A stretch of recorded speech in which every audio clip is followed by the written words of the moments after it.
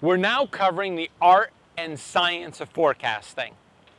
Now, for just one moment, think about your organization. Internal, external, however broad you want to make it, localized, geography, whatever you'd like. Products and services are there.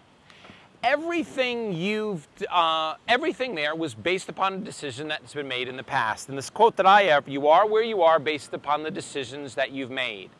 And you are going to be where you are based upon the decisions that you make. Now that's a big distinction. Most people concentrate on the past. They know they got here because of something that happened. There was a series of events. I love the cover of a magazine that I saw from a famous sports person who was in the movie The Blind Side. I don't remember the guy's name.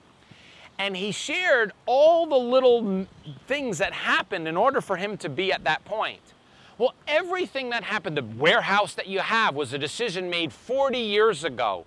The hiring of the person who's taking care of the financials might have been some great decision you made at a conference or somebody else made. All of these pieces come together.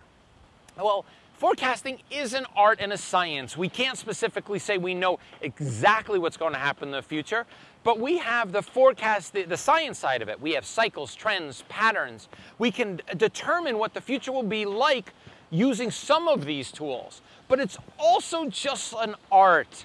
I don't know how many of you are painters. I love to paint, and one of the things that is you can get a palette of paints, which is your data, if you want to call it, and you can mix them up and match them up and make something amazing out of it. So what you have to do is blend them. And in this step that I'd like you, or concept I'd like you to take away is not as much that you are where you are made back on the decisions you've made, but more the decisions you make really do impact that future. So if you're not living out in that future and looking at the future, you're not going to be able to make the best decisions.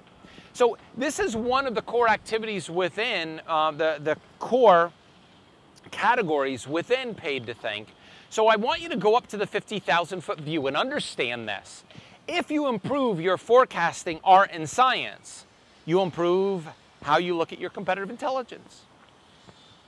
You could do better product selection or product development. You can create better alliances. You can do everything better if you do this better.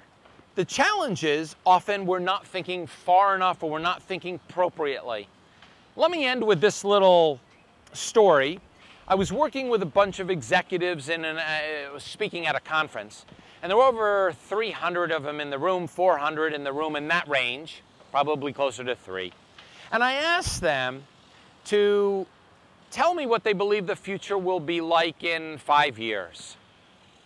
And they all started to outline and the examples that they put together. At one point I said, okay, let's start sharing them. And people started calling out what they thought the future would be like. And then I asked the magic question. For most of these things to have happened, when would you have had to have started them? And you saw the heads tilt and turn, and they realized most of their dreams that they wanted to have would have had to have started years ago in order to have gotten there. They hadn't put the art and science together, that in order to get there, you have to be constantly mixing them. Now, I'm not going to tell you this chapter is going to be an easy one, and I do go over this and I'll repeat it in another video. The challenge for the art and science of forecasting is the past is very easy to talk about. Why is that? It's happened. But the future requires constant effort to be ahead. You can't be a good forecaster if you're not continually learning. You can't be a good forecaster if you're not in the future. The minute you stop, let's say you took a break for a year, you'd be behind. So it's a very challenging place to be, but the future is where things happen. And that's why you've read the book or you're listening to these videos. So let's get on to the next topic. I hope you got something out of this one.